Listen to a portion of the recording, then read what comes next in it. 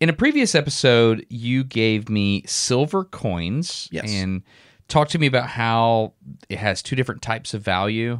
You just briefly recap that? Sure. It has value because it's made of metal, and the metal is valuable, in this case silver, because you have to get it out of the ground. Silver has certain properties and is useful for things that other materials aren't. So it has a material, rarity, human effort value, and then it also has a collector value because of what the coin is, when it was struck, what's on it, how rare the coin is, how much collectors want it. So both of those things add up to value. So to be clear, I'm not into this. Yeah, I can tell. Currently. I'm not into this. But in the interest of learning about different things, I think it's interesting just as a thing. Like the idea that you can go buy, essentially you're buying a metal and you're waiting for time to do work for you, kinda. Or you're just storing value. It's a way of storing value. It's like the original way that people store value.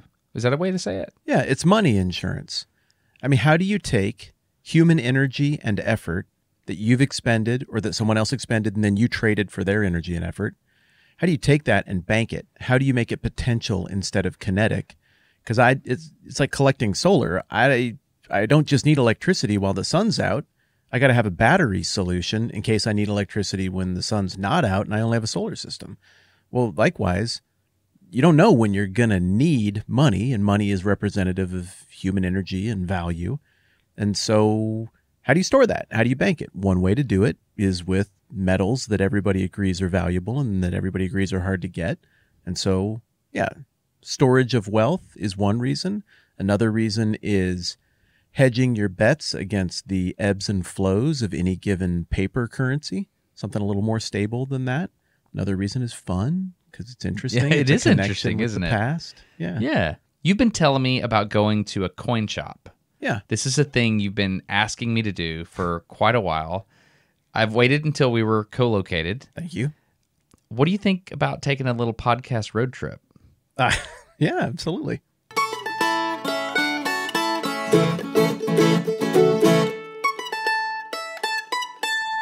So basically, dollars are worth what dollars are worth. We talked about this. Mm-hmm. There's an intrinsic value to a commodity like gold.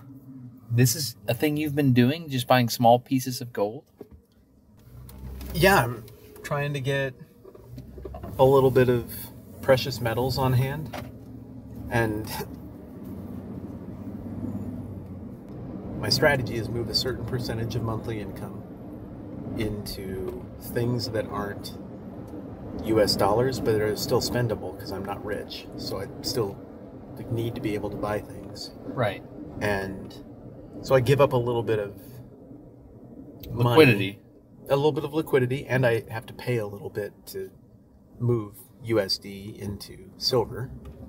But I just consider that small percentage above spot price to be... What is spot price? That's what the market value of... At a given second. Okay. And so I consider that little premium that I'm paying, that little markup that anybody who deals in gold or silver is going to charge, I just consider that an insurance premium.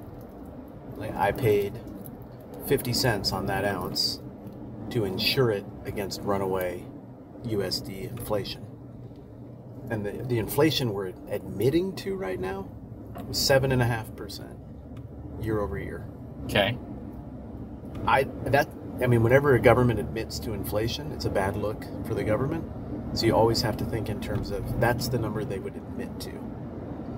The inflation number you will get from a government about their own currency will always be the smallest number they could get away with saying. You think so? Yes. Why? Because it does not benefit a government to acknowledge that their currency is fumbling, that their currency is weak or weakening. Just come on over, buddy. No, it's all good. That's a really interesting maneuver. Yeah. No signal light. No signal, 3 lanes of traffic. Put a pin in this. We should do an episode about driving sometime. Okay, we'll do it. Okay. But like, when you think about buying gold, in my head, I got this bars of gold image in my head. Yeah, I think that's for people with more money. I don't How much? I'm not ready to go buy a bar of gold. A bar of gold's like stupid money, right? I mean, it's right now as we speak, it's ticking up toward $2,000 an ounce. An ounce. So that bar of gold is 100 ounces. So What? Yeah, it's $200K to buy a bar of gold. Right Oh now. my goodness. You can buy a bar of gold? Yeah, you can buy a bar of gold. That's crazy. I am not But see, in what would any you... way troubled to admit this. I own a few, not a lot, but I own a few bars of silver, 100-ounce bars Of silver? of silver. Yeah, which right now you could buy for $2,500, $2,800. Really? And I'll tell you why I have it. Why? The reason I got some of those bars, one, it's in my price range. I could justify it. I can't buy a bar of gold. But a bar of silver, I can afford that. And I'm in the process of acquiring everything I'd need to melt it into increments that are smaller. And so I want some ugly, rough poured 100-ounce bars in case I need increments that aren't readily available. Like I have 1 ounce, I have 2 ounce, I have quarter ounce, I have some junk silver, like quarters before 1963 and things like that, where you can calculate what's in there. Is this... Okay, is that it? That's the store?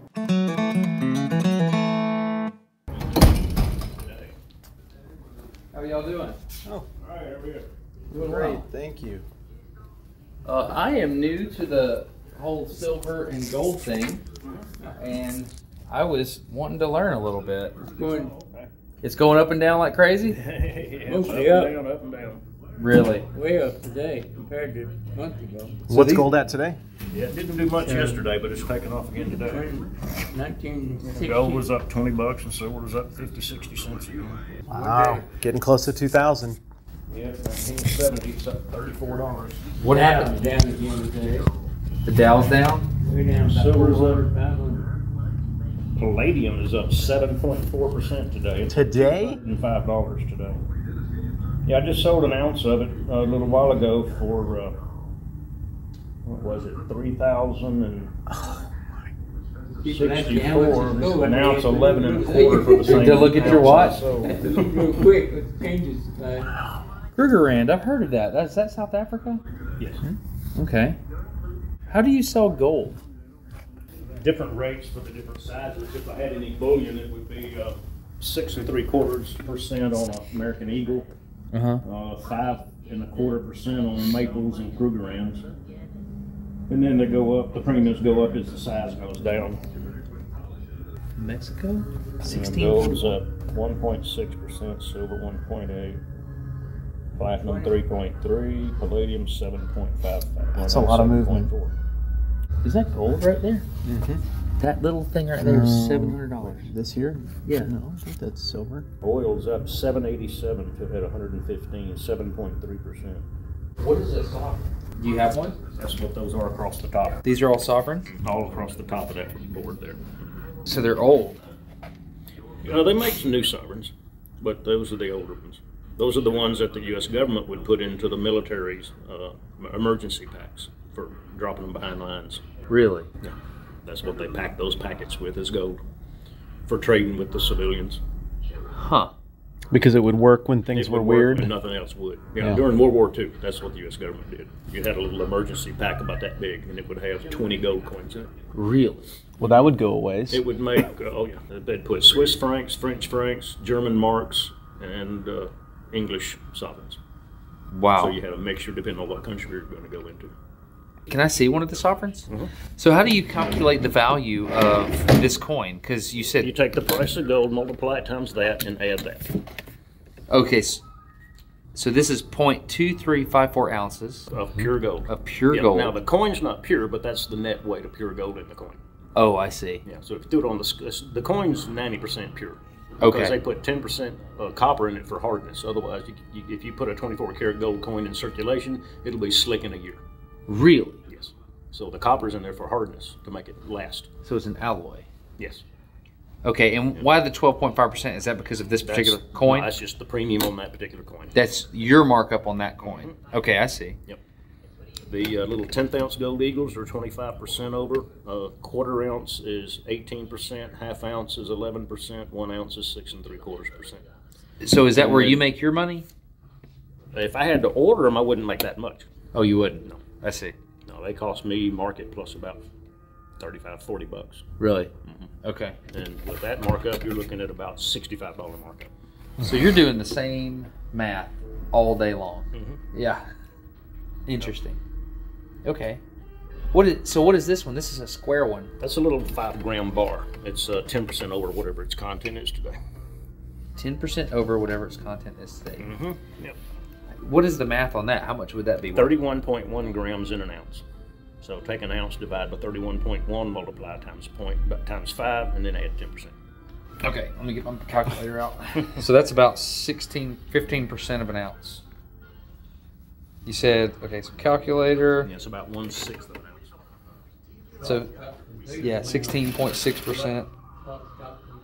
And then what is the price? 67.2 divided by 31.1. Looks like it's a $348 bar. Right? That's a $348 bar. Wow. And that one's pure gold. Yes, those are pure. So that one, as you say, could not be used for So circulation. you can take it and bend it with your hand. Oh, really? Yeah, that's how soft gold is. Wow. So there's a company called Valcambi that makes these where you can break off little 1-gram tabs. Yeah, you can buy So a you 100-gram can- bar, and it's a 10 by 10. And you can bend them back and forth and pop them into one little 1 grams, 100 little 1-grammer. So Really? it anticipates Something the Use trade. it for circulation. Yeah, use it for change. Wow. What's it called? The company? It's Valcambi is That's the it there, above the signature, Valcambi.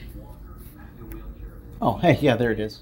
Oh, that's the same company. Right on there. Yeah, that's one of the older ones that they had actually with a certificate. After that, they started sealing them in these little doohickeys here. That's not a snap bar because you can see the edges Yeah, are it's solid. finished. Those little snap bars, it's like a perforation, but it's Yeah, I had some little 1-gram silvers, but one guy bought them all. it's clever though because you have to engineer that in such a way that you lose no gold Yeah. with the snap, like any little shaving or anything to burn in cash. How do you measure the percentage of content in a coin? Like, for example, you said that coin right there is 90% gold, 10% copper. How would you test that? We have a machine It's like a hardness tester? lay it on the plate and plug it in, touch it with the wand, and it tells you the purity. Really? Yeah, it's about $450 for a scale like this. Oh, it's a... Or authenticator. Other than that, the next ones up are in the $1,200 to $1,500 range Wow. for the ones with the multiple ones. So For the most part, you can just identify a coin like these sovereigns. I And like as long as doing you the know that coins it's better. It's easier to tell a counterfeit coin than it is to tell a counterfeit bar. Really? Yes, that's why we do not buy anything larger than a 5-gram bar over the counter. how do you know? The Like, what's the larger giveaway on 1 ounce a coin? bars, China's making counterfeits of all the larger bars. Yeah, that's And what I've what they heard. are is it's a different metal on the inside and then a heavy, heavy, heavy gold plate. So a machine won't test it as fake. You have to cut the bar in half. That's why we won't buy them anymore. Really? So they're I flooding the didn't want to market. buy the $18,000 machine that it takes to tell them. Yeah, it's not just like neighborhood people faking gold to get rich. That's somebody trying to mess with the gold market globally. Yeah, yeah. There was one of the matter of fact, one of the major jewelry stores out of India needed a bank loan, and so they went to the bank with all these gold bars and got this huge loan. And the bank come to find out all the bars were counterfeits. Wow. They had a, I think it's what's that metal? Not titanium. It's Not another- tantalum. No, it's another metal they're putting inside the bars and then putting about 2 to 3 millimeter coating on the bar. You know, they're putting a 1 ounce of gold on a 5 ounce bar. Yeah. So it's still got value, but it ain't worth 5 ounces of gold. Yeah. Do you have any ancients? Yeah, there was some we packed for the show. We're heading for the A&A next week. Oh, cool. Yeah, we don't have any real high quality ancients right now to take to the show. It's mostly junk, and it's not worth taking the junk. I've been gradually working on accumulating what it takes to demonstrate Roman debasement through the later Oh, okay. empires. So I Yeah. always ask when I go Yeah, well, anywhere. that's an Athenian owl. We just got that earlier That's this week. pretty neat. Yeah.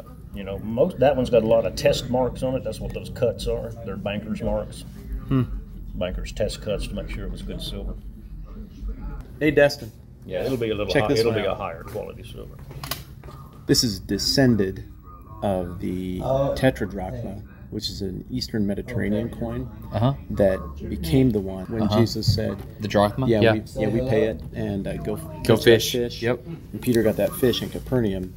The grandfather of that coin is what was in the fish's mouth.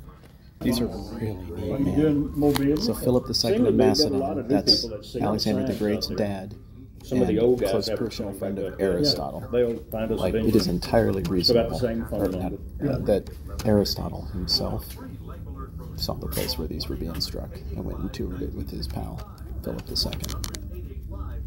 Like, Aristotle might have watched that coin being struck. Can I take a photo of a couple things in here? That would be awesome. Thank you. Well, those are cool. Yeah. Thank you for All letting me right. poke around. I appreciate it. This episode of No Dumb Questions is sponsored by Stamps.com, and I am excited to use Stamps.com because oftentimes when I need to go to the post office, it's after they close. And my understanding, correct me if I'm wrong, Matt, but I can use Stamps.com to actually put the postage on the thing, that, like with my own printer, right? Is that how it works? Yes, exactly that. You get this whole dashboard and you can lay everything out and learn to do the whole shipping thing yourself so that then all you got to do is drop it somewhere, the mail goes out, and that's it. It super streamlines everything. It makes it the kind of deal where you don't have to wait in line. You do the whole thing on your account, and you get discounts on shipping in the whole process, so it's cheaper too. Okay, here's how I'm getting set up. So I went to Stamps.com, and then the top right, it says, did you hear about us on a podcast? Like, it's got a little thing there. And I said, click. It says, click here. So I clicked here, and it says, enter promo code NDQ for No Dumb Questions. And I click submit, and it says, welcome No Dumb Questions listener. Special offer, $110 value. Offer details. I want to see what that says. Okay, your Stamps.com offer. Get a free digital scale. That's cool. Up to 5 pounds. That's awesome. $55 of postage. That's cool. I like free money.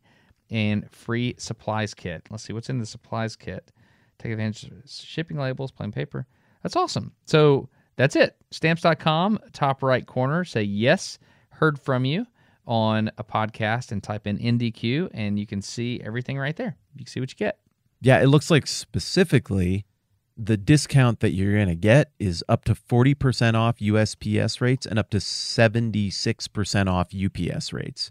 So it's a legitimate savings. That's awesome. So this would be good for, like, if you're mailing a bunch of stuff out, like you've got a small business or you're doing, I don't know, high school graduation cards. Did you do that? Did you send out like? Oh yeah, yeah. If you got a bunch of stuff you got to mail I went out. to JCPenney. I stood in front of that gray background and I smiled with my shoulders turned sideways because the lady told me that's what you got to do. And then I sent out those invitations and I wrote all of them by hand and it took forever. This would have been nice. All right, so here's the offer. Go to Stamps.com, click the microphone at the top of the page, enter the code NDQ for a 4-week trial, free postage, and a digital scale. There's no long-term commitments or contracts, and we're grateful that you would consider supporting the sponsors. Thank you very much.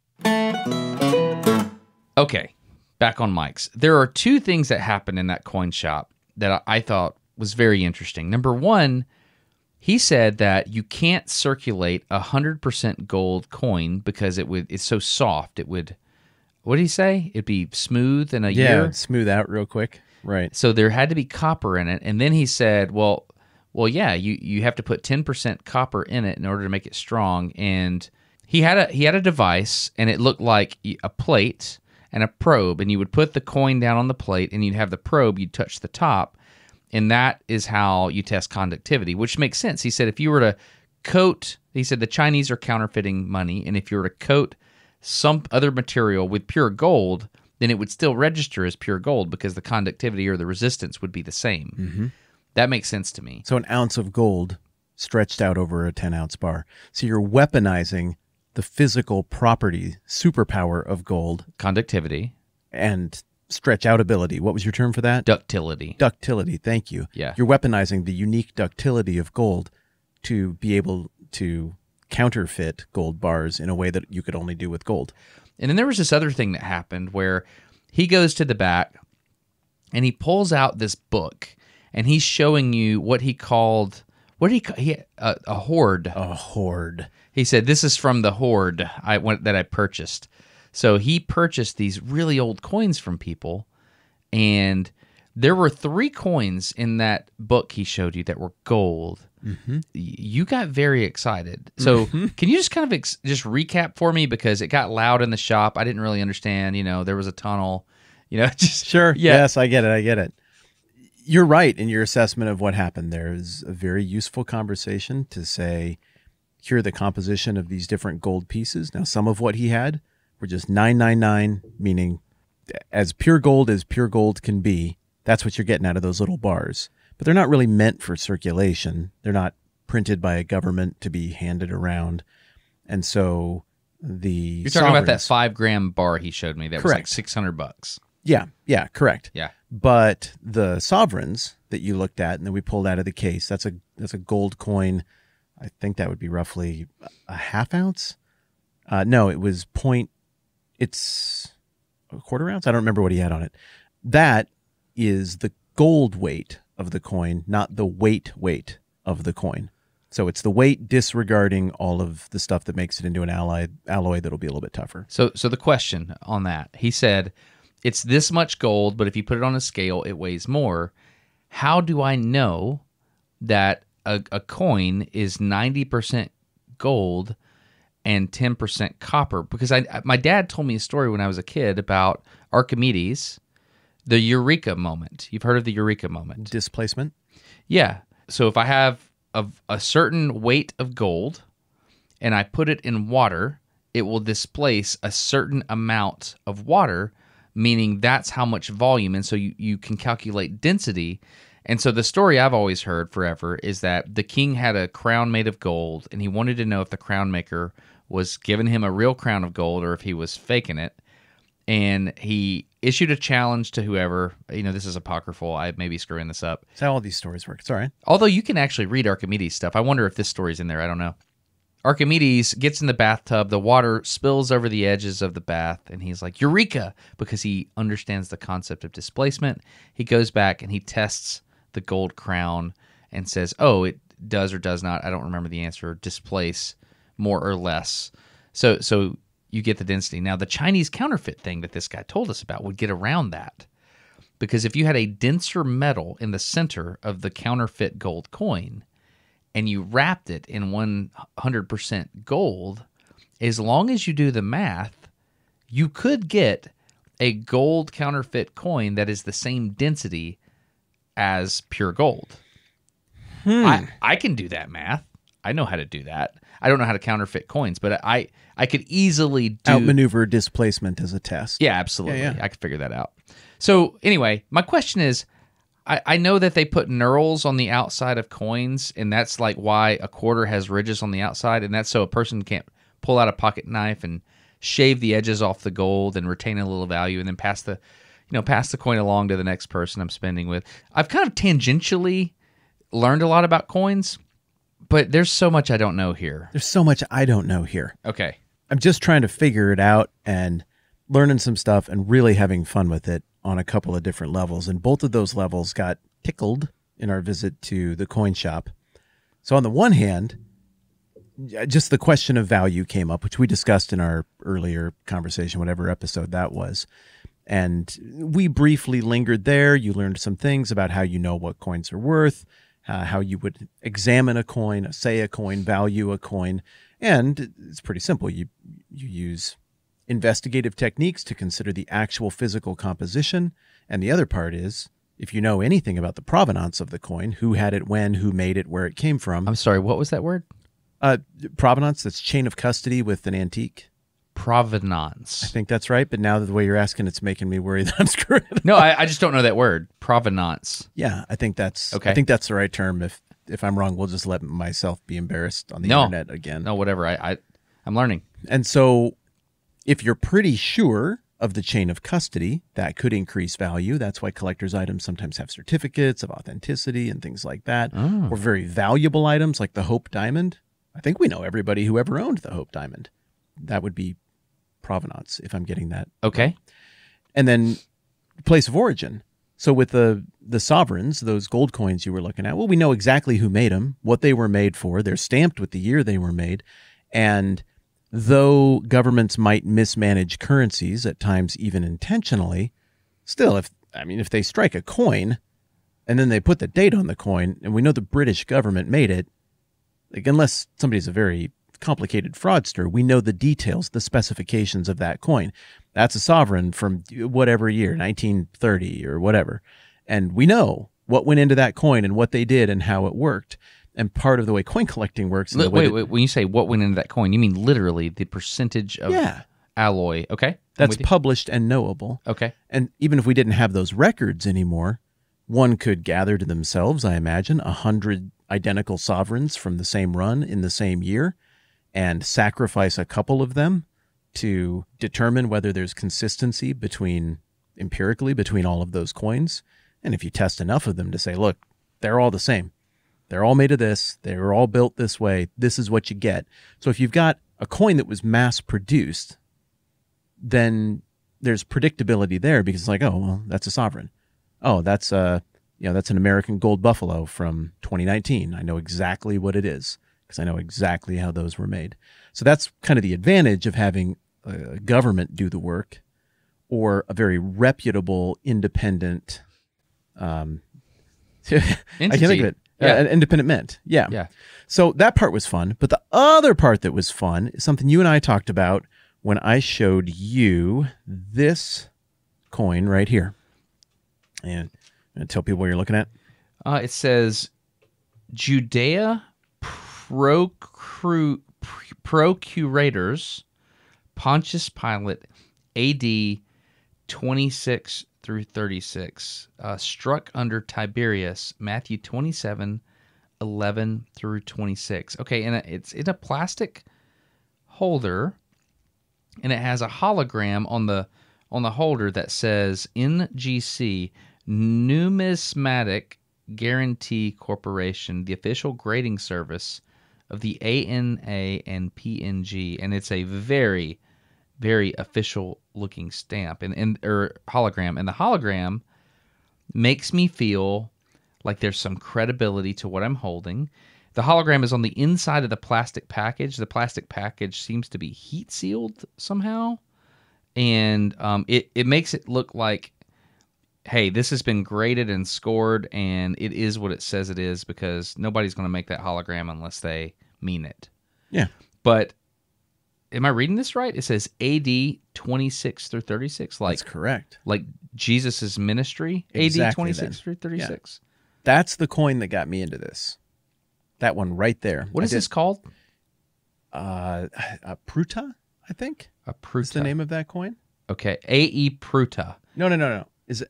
That's what it says. PRUTAH. Okay. So effectively a small denomination of coin. It looks like it's bronze. Is it bronze? What is it? I believe that one is bronze. Yes. Okay. That was my assumption. I haven't looked in a while. I think it's bronze. It doesn't have a head on it. It like there's not a head of a human on it. It looks like a I don't know. It looks like a shepherd's hook almost. Yeah. Yeah. And so that is a coin that was struck under Pontius Pilate. Wow. Like the guy who's in the Nicene Creed. 2,000 years ago. Yeah. Wow. And it's that was in my a coin hand. that was in circulation in exactly the place at exactly the time that Jesus and the disciples were out hiking around. Well, we know this wouldn't have been in Judas's bag, or Judas would not have been paid this for betrayal because that was silver. Yes. How many? 30 shekels of silver? I think that's the rumor. Yeah.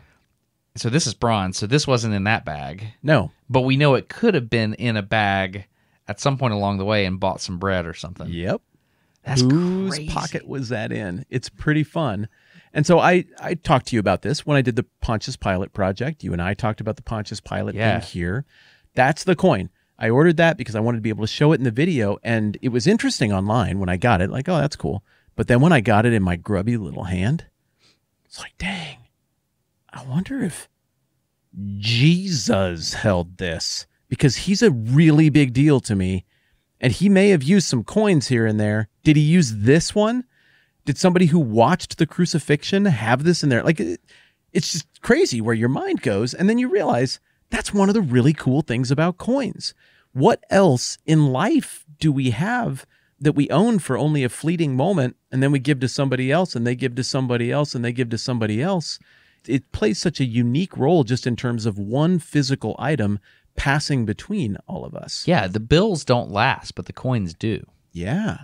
And that circulation pressure means that, did 100,000 people have this coin? I'm sorry, what did you say? The circulation pressure? I think pressure is the term that's used to describe how quickly money goes between hands in any given economy. Okay. That might be the second or third term I've used in this conversation that now I'm feeling nervous about. Dude, we're in your turf, man. We're not Well, I know, that's risky.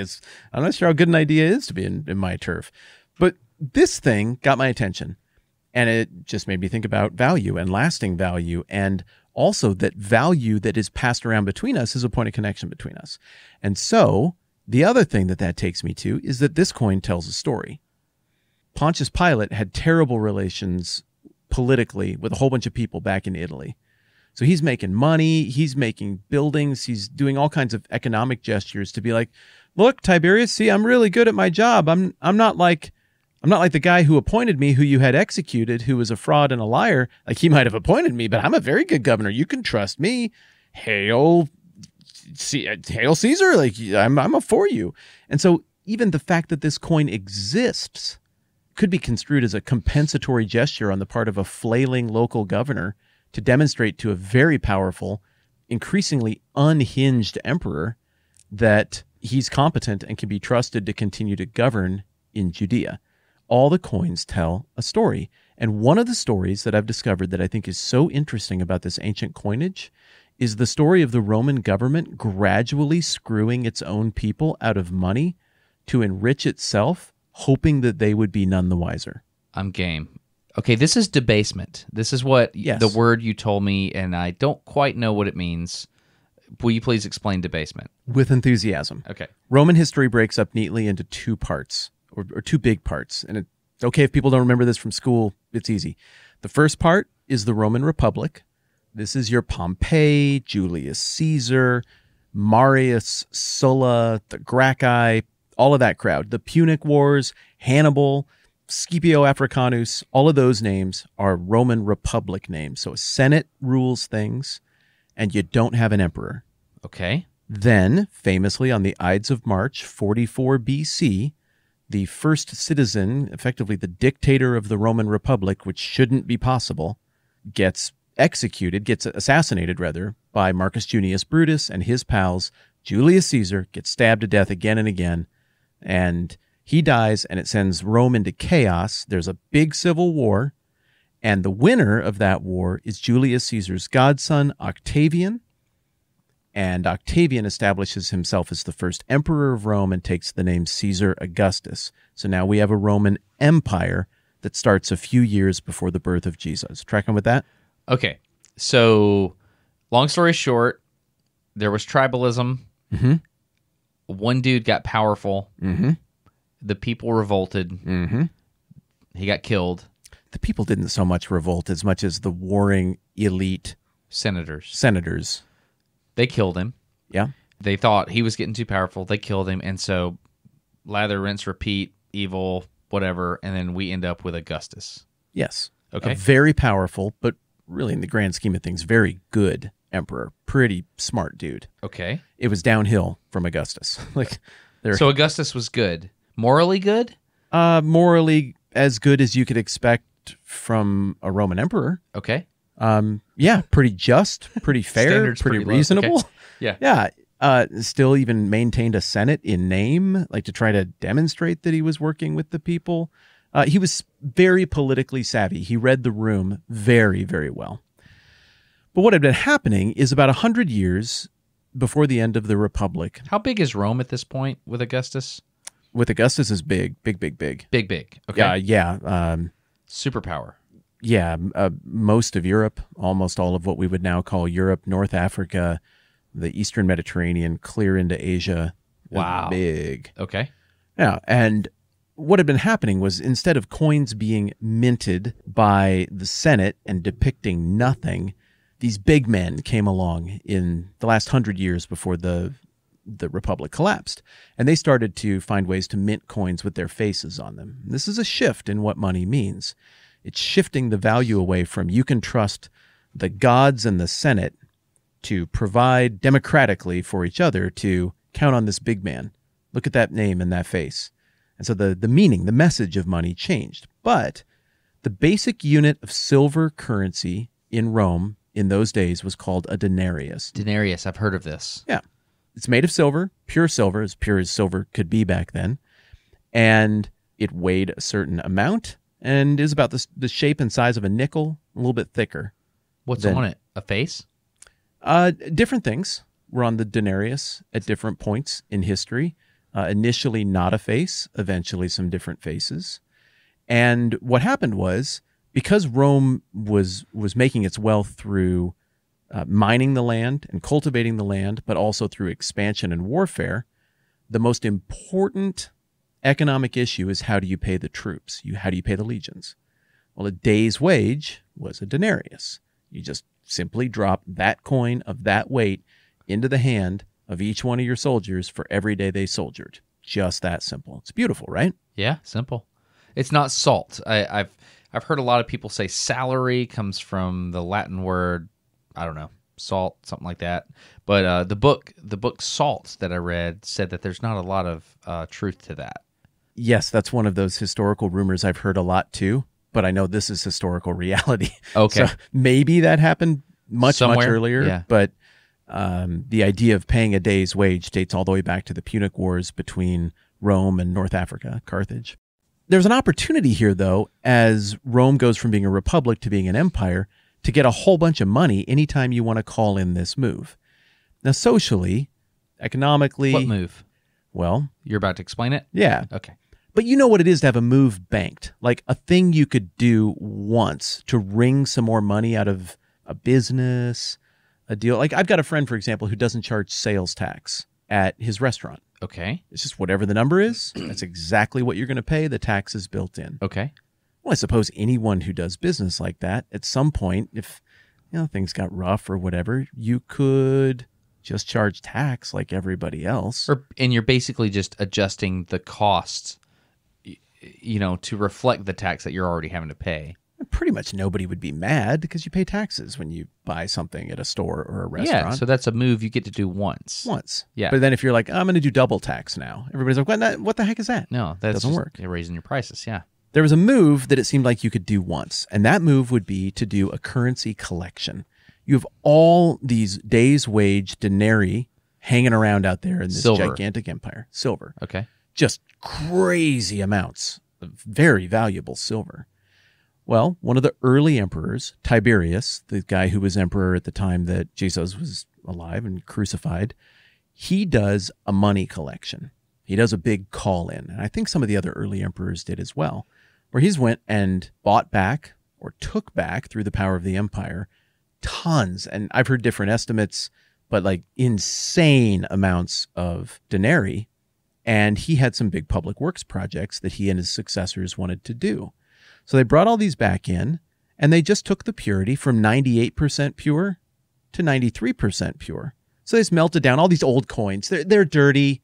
We're just going to clean them up and do a reissue of this coinage. Don't worry, you'll still get paid a denarius every single day. And this is the physical value of the coin. So, like, for example, when we were at the coin shop, I saw some quarters from 1964, and they were silver. They were silver quarters. Not 100%, but yes. They're not 100%. I remember as a kid, we would get all of our coins that mom and dad put, in the drawer, and we got to like roll those. And one of the things that mom and dad instructed us to do was go through, see if you see any that are pre-1964. Is that the year? Pre-64, I think is right. Okay. And so this is actual value. This is actual silver value. And so he's taking the 98% silver. He's bringing it in, and you said go to 93%? Yeah, so all you do is you just melt down all the old coinage from 100 years earlier. You tell everyone you're doing them a service. You reissue prettier coins that have a prettier image on it. The edges are maybe a little cleaner. People get it. It's like getting a crisp bill. But you could, if you did that, you could use the exact amount of silver and make more coins because the volume of the silver. Yes. And okay, so I'm with you now. That's Or the just don't make the coins at all and just pocket a whole bunch of giant 100-ounce ingots of silver Okay. in your imperial treasury and don't tell anybody you did it. What did they do? That. Oh, they kept the silver. They kept the silver, or they just kept a certain amount of coins to themselves. I guess it wasn't like people had access to the books. I mean, the way we know that this happened more than anything is that you can empirically verify it today. You can't hide that move from history. Mass spectrometry or whatever the instrument Whatever is. we call it. Yeah.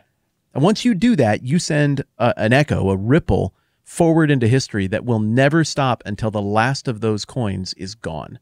So you do this move, everybody knows you did this move and that you scoundreled forever. It's not a matter of historical debate. This is historical, inarguable, the same way you deal in facts in your line of work with physics and numbers. So this is one of those places where I can say, no, this isn't historical opinion. This happened, and we can empirically demonstrate it with as much consistency as you can demonstrate stuff when you test a rocket. Did they have dates on the coins? Yeah, dates are images, so we know when they were struck and who is who. I see.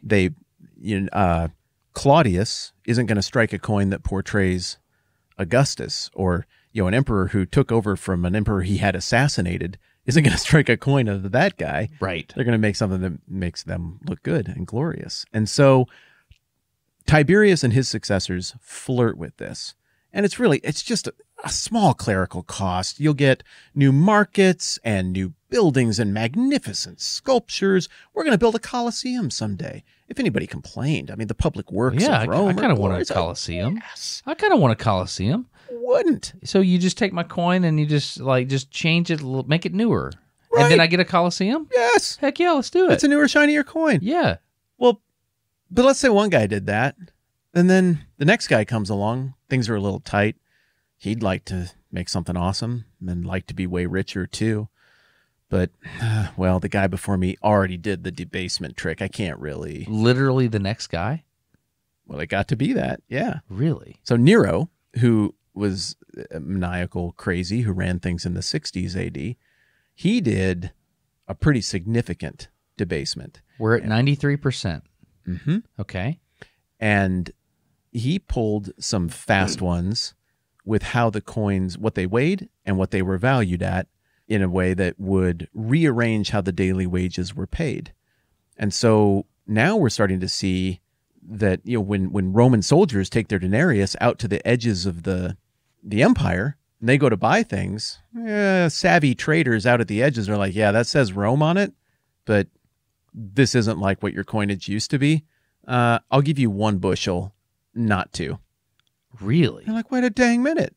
Because it's actual silver value. And people figured out, it took a minute to figure it out, so but it they was figured out smaller? your coins are a lie. Right. It either weighed less or the actual silver content was less and it weighed the same. Okay. So they're just skimming. I mean, it's just government-sponsored coin shaving. They're taking the edges off. It's the same thing that the citizens wanted to do, except the citizens go to prison for that, and the government gets to do it again and again and again until, well, eventually the thing gets run down to nothing. Under one of the good emperors, Marcus Aurelius, I believe it was, in the 2nd century, we go down to 75%. Whoa. Huge leap. Yeah. By the time we Are get you saying we went from 93 to 75? 98, 93, and Nero took it down further and then down to 75. Wow. Then we get into the early 3rd century, and a really unimpressive, uninspired emperor named Caracalla, who most people only know about because he built a big, elaborate public works bathhouse near Circus Maximus. I've never even heard that name. What'd you say? Caracalla? Yeah, Caracalla, C-A-R-A-C-A-L-L-A, I think. Okay. He funded this project by debasing even further and pulling some sleight of hand to create a duodrachma coin that was like 2 denarii. So it was presented, the face value was 2 denarii. It's a denarius, but 2 of them. 2 of them. So it's a bigger silver coin. You're saying this as if I'm supposed to know drachmas and denarius, like I know dollars and cents. Yeah, I realize I threw that one out. Don't worry about what drachmas are. That's just a rabbit trail we don't need to chase down. Let me say it differently. I know that you can catch them if you go fishing. I see what you did there. Anyway, that was really, really good. Keep going. So it's a 2 denarius face value coin. That's not actual mineral value. The government says this new silver coin that we made under Caracalla, you're going to love it. It's one coin, but it has the value of 2 denarius because we said so and we did paperwork. And everybody's like, okay, great. And then they start circulating it and they realize that only has 1.5 denarius value of silver, though. Like you cut out 25% of the silver and tried to sell it back to us saying it was worth a full 2, but it's only worth 1.5. So In alloy or in size? in total weight, Okay. total silver mineral weight, they cut 25% off of it in an attempted sleight of hand. Well, it worked to build a bathhouse nobody cares about, and you can go look at the ruins of. But now what starts to happen is that the main work sector of Rome, that being the military, the soldiers, the people who get paid are like, yeah, we're not going to work for you anymore. You're paying us less. You say it's the same thing, but when we go to spend it, it's not worth the same thing. It doesn't buy it. I can't afford the rent anymore. I can't afford bread anymore. Like to use our modern language, my dollar just doesn't go as far. And it's really nice that you're paying me $12 an hour or $18 an hour. But if bread's $3 a loaf all of a sudden and gas is $8 a gallon and the rent skyrockets to $3,000 a month, like that might have been generous 5 years ago, but money doesn't go as far anymore. Now, most people don't understand in the Roman Empire why the money isn't going as far anymore. They just look at it and they say, oh, nuts. Stuff just keeps getting more expensive. But if human energy and work are the true market, stuff didn't get more expensive. Your money just got worse. Because your silver would still go as far if you had the same amount of silver. They just were getting less silver and trying to spend it like it was the old amount of silver. Right. So it broke. This episode of No Dumb Questions is sponsored by RAYCON. They make super high quality, also very affordable earbuds that we both use all the time. I now have 4 pair of these because they are affordable, and I stash them in different places that I know I might need them or that someone might need them, and then I carry one around in my pocket. I have also been giving RAYCONs as gifts, and one of the things that I super like about them is that when I put them in, they just stay in. They've got this little customizable set of jellies, the things that you can snap on there. Ear hole adapters. Try different ear fits. Yeah. Ear hole adapters. Yeah. Yeah. And they stick. They're just money. I mean, one of the weaknesses of the cheap, lousy earbuds that I've tried that other people have is they don't stay in your ear. And if they don't stay in your ear, they're super ineffective. But these stick, and I like it. Yeah. Raycons are great. I love them. I use them all the time. One of the things I use them for is if I'm taking the kids to practice or something like that, I'll have my Raycons with me, and I can listen to an audiobook or something while I'm walking around the field and stuff like that. I also use them to mow, so I use these things all the time. If you want to check them out, and I think you should try it, go to buyraycon.com/NDQ to get 15% off your order. And I'm going to spell that URL out. It's BUYRAYCON as in November. Buyraycon.com/NDQ. 15% off your order. I've got several different styles and colors. I think you will enjoy them. And I think you're right about the affordability of them. I see a lot of people talking about, well, these earbuds or these earbuds. The thing about it, when you lose these, because you might lose them. Actually, I have all of mine. But like if you do, it doesn't ruin your week. It's like, oh, I'll just get some more because I like them. And I've even run them through the wash machine before, and they came out the other side just fine. I love them. Buyraycon.com/NDQ and get 15% off your order. Yeah, I'm finding the Raycons work really well as a gift, just a go-to. I have a mental list in my mind. Have I given this person a pair of these yet? And if not, boom, I got their next gift figured out for birthday or Christmas or whatever, and nobody's been disappointed. You get a ton of battery life, too. 8 hours of playtime on a charge, and then 32 hours out of the little pack, the little pill that you plug them into. So we both think they're fantastic. Again, it's buyraycon.com/NDQ to get 15% off your order. Raycon's been awesome. Like, they've been with us for a long time. So huge thanks to them for making this podcast happen, and huge thanks to all of you for supporting the sponsors. So debasement, to summarize, debasement is when I take the actual mineral content. Is it a mineral? A metal content? Metal. Yeah. The actual elemental content of the coin, and I dilute it with some other thing. What do they dilute it with? Like copper, tin? Yeah, copper, eventually bronze. Okay. Real cheap stuff. Really? So they dilute it and then they pass it off as if it's the same value, but it's not the same value. Okay? And the implications of that, at first, you might be able to do it and it might work. Mm-hmm. But as it gets less and less valuable, then people catch on until eventually you only have the fiat value Yes. of the currency, which is, There you go. we all agree that this has value because we agree that it has value. And because the government promises they'll back it up. You go spend this way, everybody, and somehow, magically, we will make sure it does what it's supposed to do. But that doesn't work because the truth is, whatever someone's willing to pay on a given day, truth isn't made by force in the market from the top down. Everybody's tried it at some point. Every flailing government tries it, but you just can't make a thing worth something by decree. It's worth something by merit. And that Well, might not feel good, but it's truth. I'm starting to understand cryptocurrency's value in a different way now that you said this, because okay, so fiat currency, the worth is determined by the people that set the value, which in a government's sense, whether it be Rome or Portugal or America or London or England or whoever it is, that value is set by a centralized power. And if I have the ability to collect the coins figuratively, whether it be on paper or what, and reissue the coins, or in the case of a true fiat currency where the physical value isn't tied up in the coin, I can just issue more coins. There you go. And then that's how you get inflation.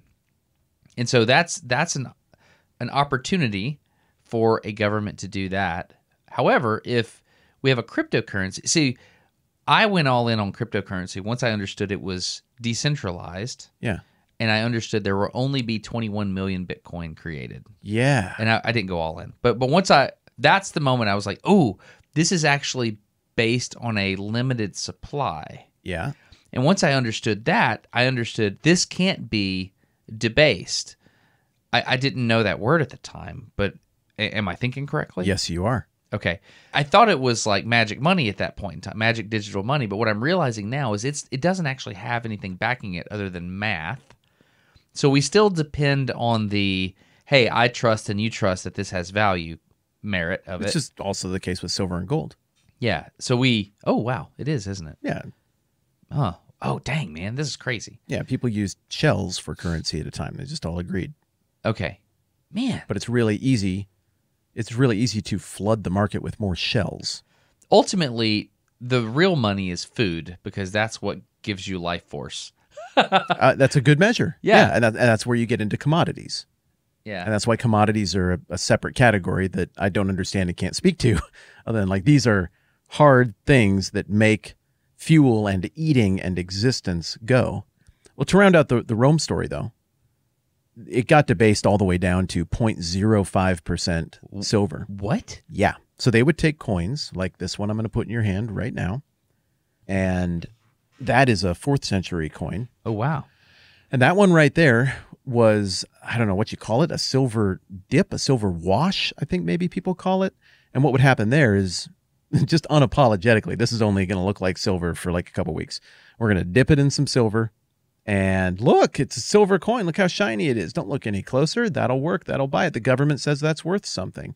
Well, of course, gradually that silver flecks off. And you can see just a little bit of that silver wash still present on that debased Roman coin. If I use my imagination, I might be able to see it. It looks brown. It looks like a sad penny. There's one little fleck, and it's a little hard to pick out, but that was a silver washed coin. Okay. So that is getting down toward that final debased, valueless currency. What is the name of this coin? I do not know the name of that coin. Okay. But what I do know is that runaway inflation kicks in. Like pretty soon, well, now the military comes back, and if you've got a country built the way Rome's built and you don't have a military, it doesn't work. So they're coming back and they're like, denarius isn't even close to getting it done. You've got to pay us way, way, way more every single day because we're not going to go kill people for you and protect your borders if the money you pay us won't even buy us one meal to get through the day. That's not a fair deal, and we won't do it. Doesn't matter how much people like Rome. Doesn't matter how much they like their comrades and their buddies. They're not going to do it for nothing. And the economics quit making sense. And so then what do? If you burned through all of your mineral resources, you burned through all of your treasury, and all you have left is your word that things are worth something, and you're the Roman government. I don't know. You're done for. You reach the death spiral point, and that's what happened to Rome. Now, Rome... Are you telling me Rome fell because they devalued the currency? Yes. Yes, I believe that is why Rome collapsed. Is this an accepted theory, or is this... It's an accepted theory. Okay. Yeah, there are competing theories. Famously, Edward Gibbon argued Christianity made it soft in the 19th century in The Rise and Fall of the Roman Empire. Seminal work. Okay. Could be. Other people argued that they were too dependent on foreign grain. I would argue that if inflation hadn't happened, they would have been able to continue to afford that. Other people argued that when the Visigoths and Ostrogoths invaded Rome and sacked it, they made peace by just bringing them in and letting them rule, and that broke things because you no longer had any kind of national identity or unifying values. I think the simplest explanation is, look, if everybody's bellies are full, Augustus understood this one, bread and games. He knew bread and games make it work. If everybody's belly's full, if everybody feels a degree of security, if everybody's vested in something and they're building a thing and it seems like it's getting better, they don't care. Nobody riots. Nobody cares. Your society works. It doesn't matter if somebody's from somewhere else or looks different or give has everybody a a different haircut. phone and make them think that they're an internet celebrity. And it'll work for a minute. Yeah. And so I think that Rome would have overcome all of those other problems that people attribute its fall to if inflation hadn't been running away. It could have coped with all the other stuff if the money worked, but the money quit working. It's hard to properly quantify how absolutely upside down and broken economically this thing was, and there was nothing you could do. I mean, what are you going to do if you're Rome? Like, no, we promise this time it's worth something. I mean, come on, Charlie Brown's going to quit kicking that football someday. That's what you run into here. But to put a bow on something you said that's important, what's a little different about American money and printing dollars is that it's not attached to any kind of silver or gold. So it's not really debasement like the bill you hold now has less mineral value or the quarter you hold now has less money value than it did, say, 5 years ago. We didn't physically print most of the money that we just authorized in the last couple of years. We just bank arranged it. So there's no mineral transference between the government and the people.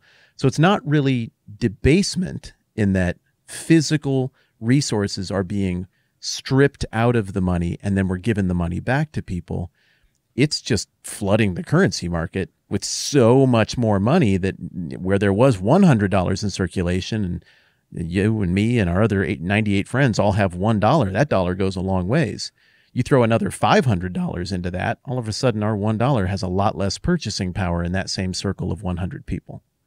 You have degrees about ancient history or whatever, or you took classes on it or whatever you did. What did you do? Whatever. You've got the chops. Okay, fair enough. Okay. So I'm not going to argue any points you're making. What I will say is, in my mind, I don't fully accept that Rome fell solely because of debasing currency, because I think that it could be very, very complicated. There could be many, many other factors. I'm happy to concede that possibility. Okay. So, but it certainly seems like a contributing factor based on the story. Like anytime you take the strength of an empire and you debase it, I mean, that's very, very interesting. You're effectively emptying the what would it be called? Like the storehouse, The treasure. the treasury. Yeah, the treasury. Thank you. So that's fascinating. That's where I'm thinking in the past. Now I'm thinking in the far future. A digital currency is going to happen. Mm-hmm. It's going to happen. It's probably going to be a centralized digital currency. Oh. I think it's going to be. Yeah. I mean, Facebook tried it. Everybody kind of laughed at it because nobody trusts Facebook. But, I think China's going to try it. They pay with QR codes right now at the train station. It's fascinating. If their behavior is good enough, they pay with QR codes. Yeah, you're right. someone told me that they were in China recently, and they said it was fascinating because beggars on the streets would have phones with QR codes. That's what they said.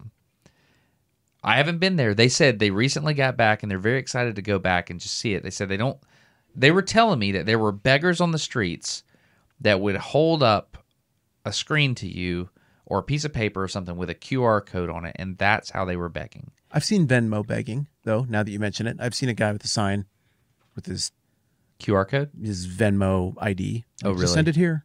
Really? Yeah.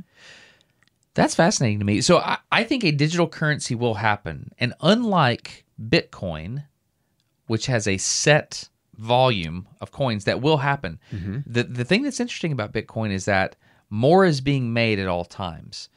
And the reason that's interesting is because as your population grows, if I have $100 and 100 people, everybody gets $1 and we start trading around, and the people that make the right moves get more money, and the people that just don't get a break for whatever reason have less. If there's a cap of $100. Correct. But yeah.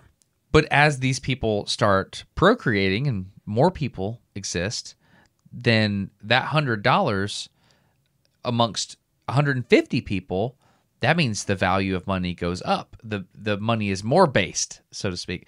So you have to build in a way into such a system to create more currency.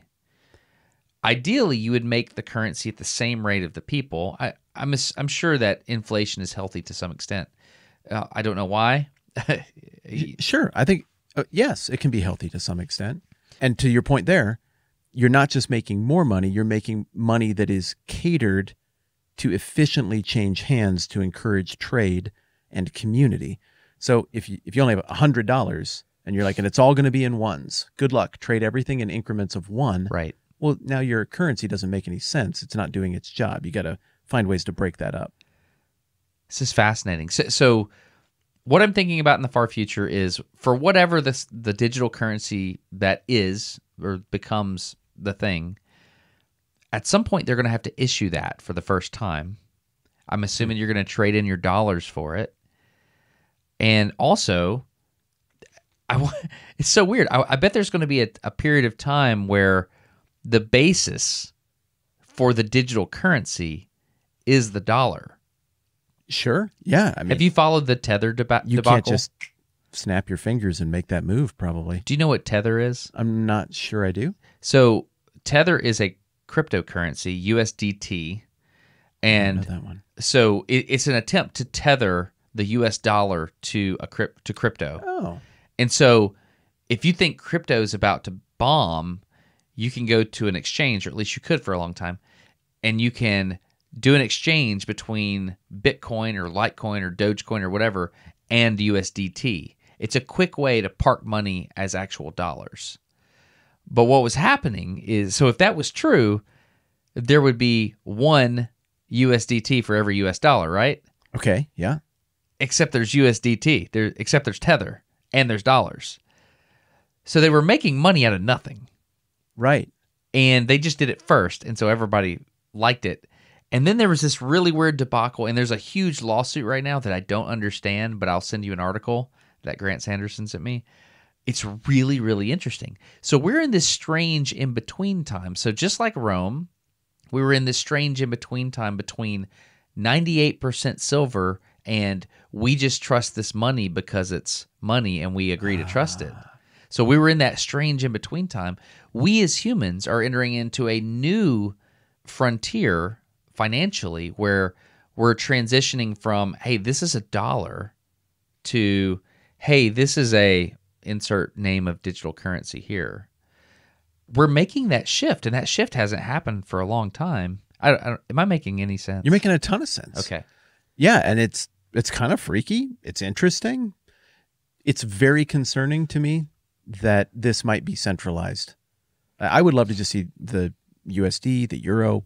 I'd love to see these currencies that have worked okay just heal up, like things to balance out. I don't have a lot of great strategies for how to achieve it. If I were king, I don't know what I would do. Did you say heal up? Just heal up. What does that mean? Get back into some sort of scale that's reflective of reality. Like right now, we're way too slanted toward inflation. And so, I mean, look at the housing market. People can't buy houses. I look at the food market. You can't eat out. Like, we raised the minimum wage a whole bunch to try to compensate for this and make it work, which is empathetic and a really noble idea. But the downside is you got to really keep doing that. I mean, raising the minimum wage is raising the denarius. That's raising the equivalent of the daily wage that Rome had. Yes. You tinker with that, that's tricky. But at the same time, I totally get where somebody's coming from when they're like, I make $12 an hour. I need to make 18 or I just can't even function, and I live modestly. Dude, my young friends, when I got out of school, I made $40,000. Wow. Yeah. Dude. Yeah. 2000. Props to you. 2006, I was a GS5.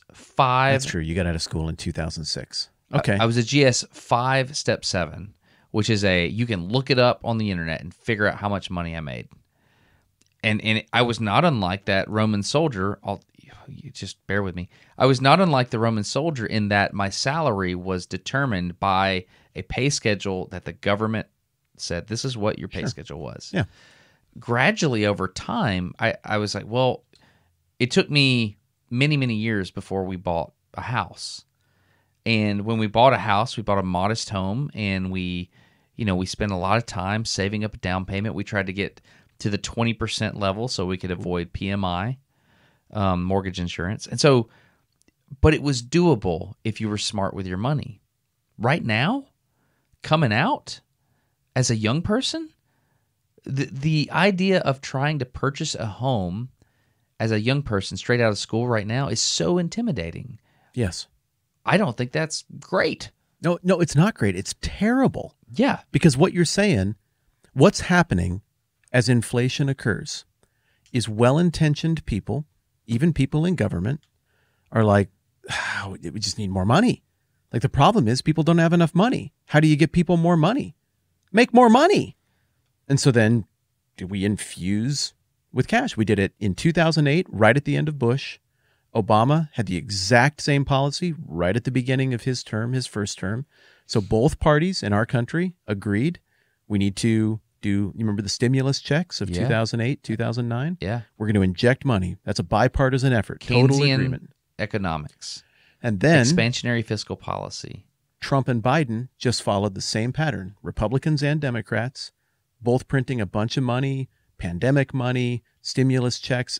Look, let's just say we give everybody the benefit of the doubt. The Bush administration, the Obama administration, even I know it's hard for a lot of people to conceive of, but let's just, for the sake of argument, give the benefit of the doubt to the Trump administration and Biden administration and say they wanted to help people because they're Americans and they care about their citizens.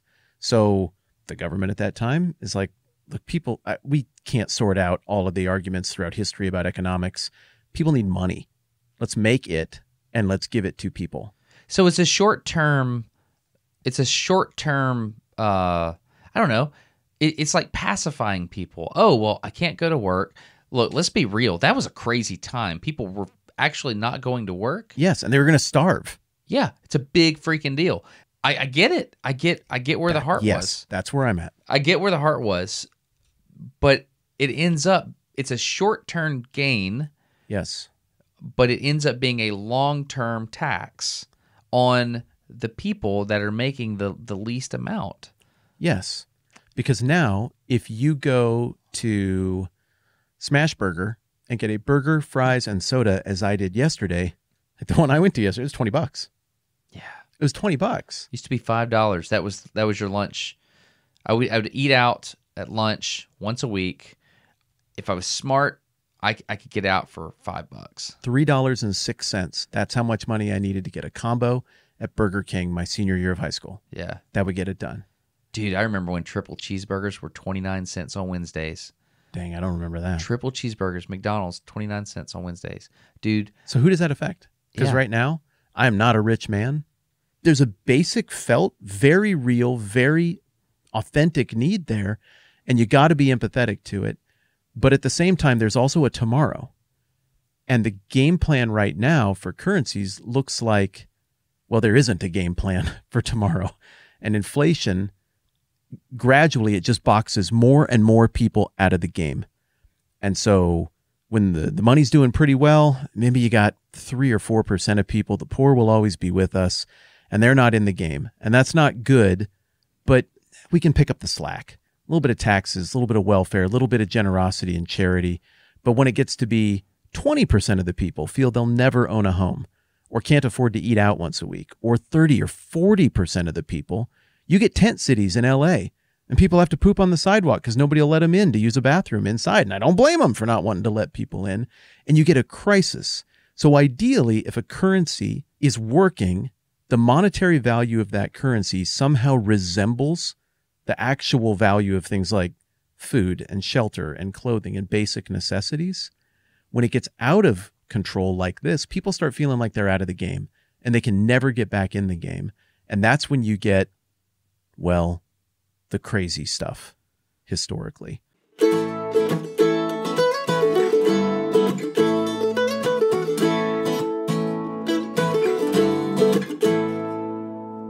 Okay, so I want to read a quote for you.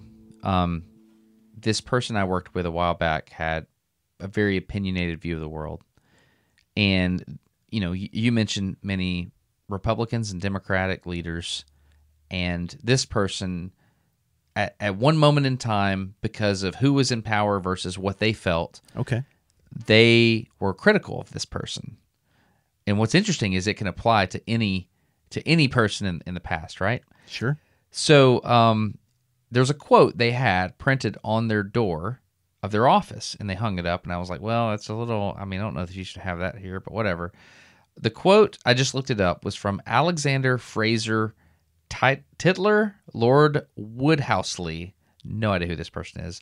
Wikipedia says it was a Scottish advocate, judge, writer, and historian who was a professor of universal history and Greek and Roman antiquities at the University of Edinburgh. Okay.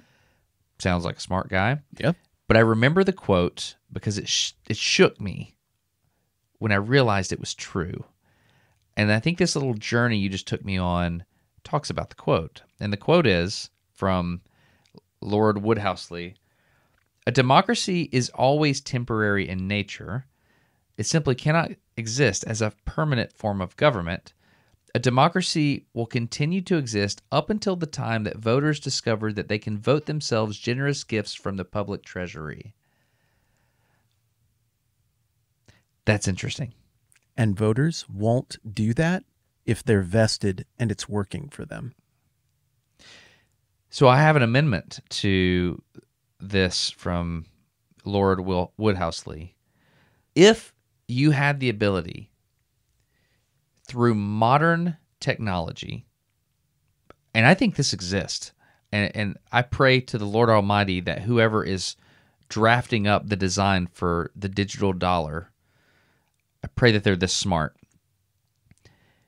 We have the ability now to base the value of that currency on math in such a way that its inflation rate could be programmed in. And we couldn't. I know I'm reading your body language, but hear me out. So, like, the beauty of the U.S. Constitution is that we baked in our past wisdom, Yeah. so that we couldn't be idiots and undo what we figured out was smart back in the day. Yeah. Here's your democracy if you can keep it. Yeah, I mean, but we baked in our wisdom. Yeah.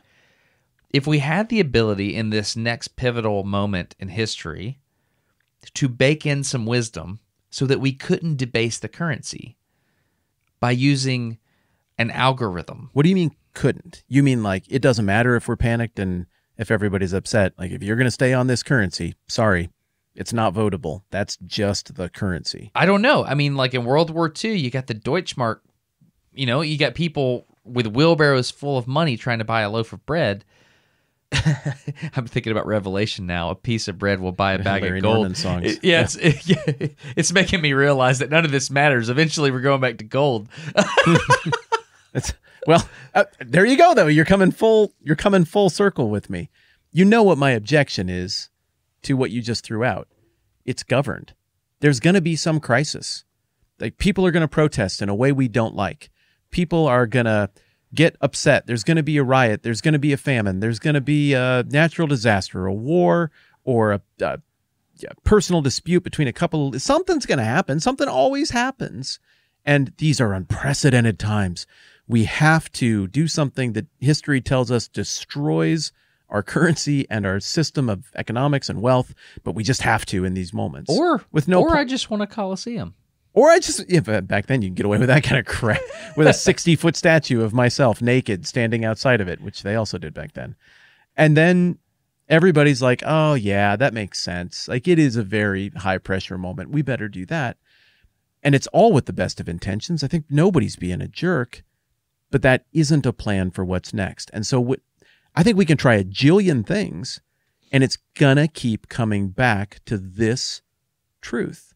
A thing is worth whatever someone is willing to pay for that thing on a given day.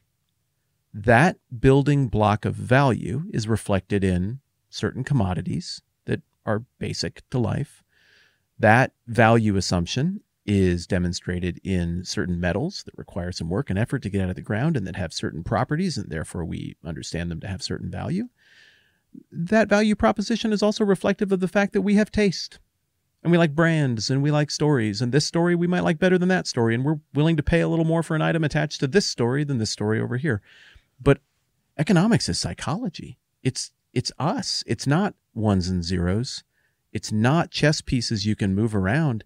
It's humans interacting with each other. That's what the economy is. You and me, separate people who each own ourselves, but see the value in what the other person does. And then we negotiate and we try to figure out a way that what you're good at and what I'm good at can make each other better. You're just describing free market principles. And that is the truth, isn't it? I understand why people think it could be centrally planned. I get it. I'm empathetic to it. But I keep coming back to this. The market's us. Well, I think there's another truth. I think almost every generation is selfish. I am. And I think we do what makes our life better at the moment. And currencies exist on superhuman timescales, and humans exist on human timescales. Mm-hmm. So the things we do during our lifetime is to benefit us, not the overall value of the currency. And that's why I think it would be interesting if we could figure out a way to bake in wisdom on the onset of a new digital currency, if such a thing is to be. What are your thoughts on that? Devil's in the details, or the glory is in the details.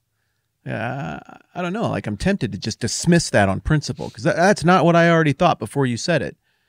But yeah, we should talk about anything. Instead of being slaves to our ideology, we should be honest thinkers about all the historical data and what we see in front of us. We should be honest about what we know about human nature. But we need solutions. And for a while, we had one that seemed to work. We were able to keep it in balance, maybe with a little bit of bloodshed. I don't find that part very desirable. But now it feels like we're back to one of those cycles we've seen throughout the course of history where economically, the empires that make the world go round fracture and wobble a little bit. And in those moments, everybody starts figuring out, how do I preserve value in this environment? What do I do? Where do we go from here? We don't want things to break. We want people to thrive. How do we do it? So if you're telling me that in your mind that could be a solution and a way to move forward with consideration of future generations, man, I'm not going to dismiss that out of hand because it wasn't my first idea. I'd want to be at the table for that conversation and try to help in goodwill. And if there's some better idea, well, I'd want to talk about that idea. Or maybe, like so many things in life, it'd be better if we had a competition of ideas and we didn't force everyone to be on one system of value. And maybe the best idea would just emerge and then everybody could jump onto whatever makes the most sense. I don't know. I didn't take you down this road and talk about this because I know what to do. I'm taking you down this road because I find it super fascinating. And I said from the very outset, part of what I like about coins is they all come with a story, and it's a point of connection between us and the people who came before us. And so it is here. We have a problem in common with our now long deceased brothers and sisters from the Roman age. And I got a coin right here in this hand, and you got a coin right there in that hand, one from back then, one from right now. And what do you know? For all we've learned and all that we try to get right and all of our sense of superiority, we're just people. And we have flaws, and we have nobility to us. And so much of those flaws and that nobility and that potential is encapsulated in the story that a simple little coin you keep in your pocket tells. I want to bring up one more point. We've been talking about debasing a currency as if it's always negative. In 2015, I know that because I had to just Google it. In 2015, China devalued their currency on purpose. Okay? I, for the life of me, could not figure out why they would do that. It's my understanding that the reason they did that is because they wanted their citizens to have to work harder to make things in order to sell them to other people. So they created a culture by devaluing their currency that they had to make more things and make more machines to make things, and they had to learn skills, and they played a longer game. In America, our dollar was strong. So instead of having to go out back and make a thing and get money and sell it, China now, I would argue, and I think this is indisputable, China can make things better than us. I hate that I have to agree with that. Right. I think part of the reason why they can make better things than us is not more ethically than us. Oh no. Yeah, we won't go there. But I think the reason they can now is because the dollar was strong.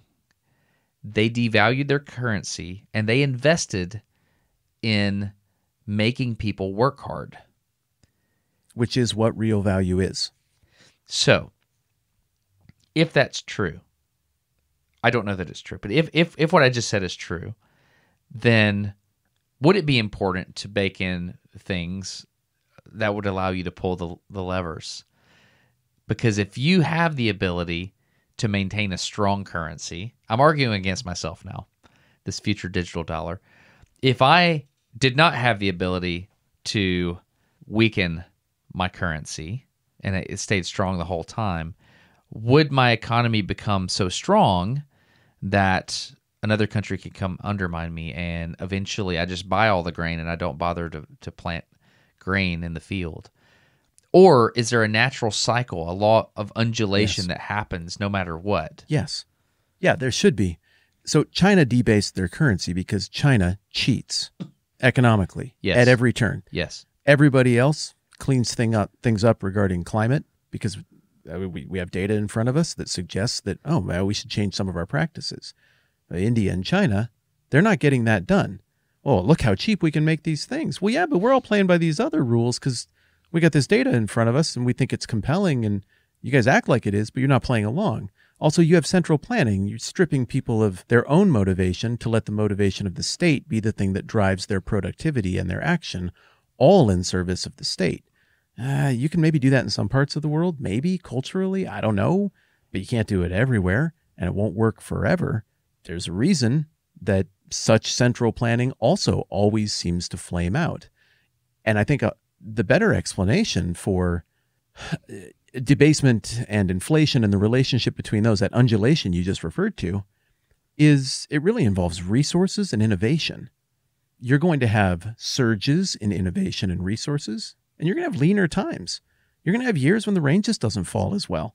And as much as we might seem detached from that, you put together 3 or 4 bad years in terms of rain and productivity in the fields, it still affects everything. Dude, I remember a drought in France that made the river level drop so much that they didn't have water for their nuclear plants. Whoa. And they had to shut down the nuclear plants. In northern Alabama, there's a nuclear plant, and there's a law that says the water upstream from the nuclear plant and the water downstream from the nuclear plant can only vary by it's some number of degrees Fahrenheit. Yeah. Yeah. And so if the mass of the water goes down, then all of a sudden that nuclear plant's warming up the water a whole lot more. So a drought would affect that as well. Yeah. And that stuff, say whatever you want about phones and tech sector and rare earth and copper and metals and everything. The bottom line is we are organic beings who require a pretty high degree of consumption, a relatively specific temperature control, a decent amount of shelter and clothing to exist and to continue to exist. Those fundamental things to us ebb and flow and have for all of history. We try to technology our way into more stability and we do pretty well. We try to government and policy our way into more stability, and we do pretty well. That's good. But still, the reality is, like, somebody's going to go drill a hole in the ground and be like, what?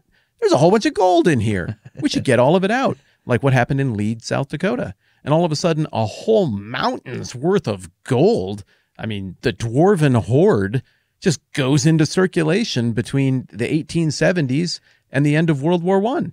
That changes an economy. But then we don't find another hole for a while. And so it flattens out and it changes a bit. This is happening all the time. And these are forces far more powerful than our paperwork or our votes. Human motivation and the ebb and flow of innovation and discovery and tapping into resources and learning how to use new resources. I think these things are a better explanation for and a better driver of the ebb and flow, the light ebb and flow of an economy versus the drastic boom-bust cycle that you get from more centralized planning and artificial forces. And to me, this all comes back to friendship. My dear friend, like the reason that I wanted to put some silver coins in your hand is because it sparks this conversation. It takes you to a new place where you just got to step back from it all and be like, how does all of this work? How does exchange work? How does value work? And I carry around coins like this all the time with different things on them just because I think they're neat and because I like thinking about that. And though a lot of people would look at a coin and be like, it's greedy, I look at it and like, this is the product of people. And it reminds me of the value of other people and what they bring to the table and what a privilege it is to be able to engage in relationships and exchanges together and the unifying force that this has. So that's why I wanted to go to the coin store with you. Thanks for the coins, man. Yeah. And thanks for taking me to the coin store and teaching me about currency debasement. We're not economists, but you've stretched me mentally today, both from a historical perspective and just thinking about how money works. I really appreciate it. It was fun. Thanks, man.